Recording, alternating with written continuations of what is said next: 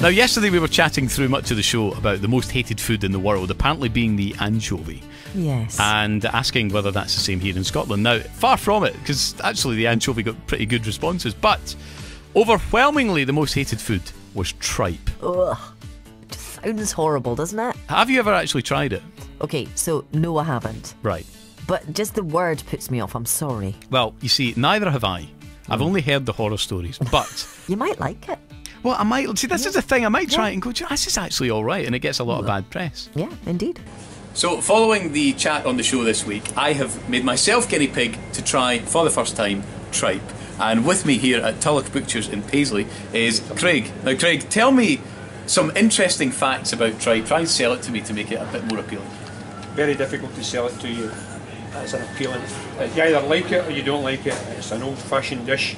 Well, I've never tried it, hence the reason why I can't actually say I don't like it. So what would you say is the best way, if anybody's going to cook tripe or make it, what would you say is the best way to make tripe? Nowadays you get cooked tripe, which is cooked at the slaughterhouse in the abattoir by the slaughterman, and then they partially cook it and they put a bleach in it, which is an edible bleach to make it white and more palatable looking. And then you take it home, you'll boil it for 45 minutes, you'll then strain off the water and you'll heat it up with milk and onions and add a golden windbit potato to thicken it up and give it a wee bit more flavour. Well, we're about to find out if I'm brave or not. Craig and his team here at Tulloch's have made some tripe, so I'm about to do my bush tucker trial moment and go in.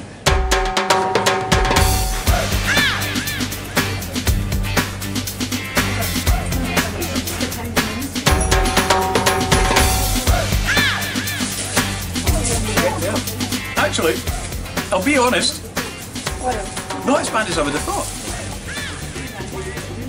It's chewy, quite soft, quite meaty actually.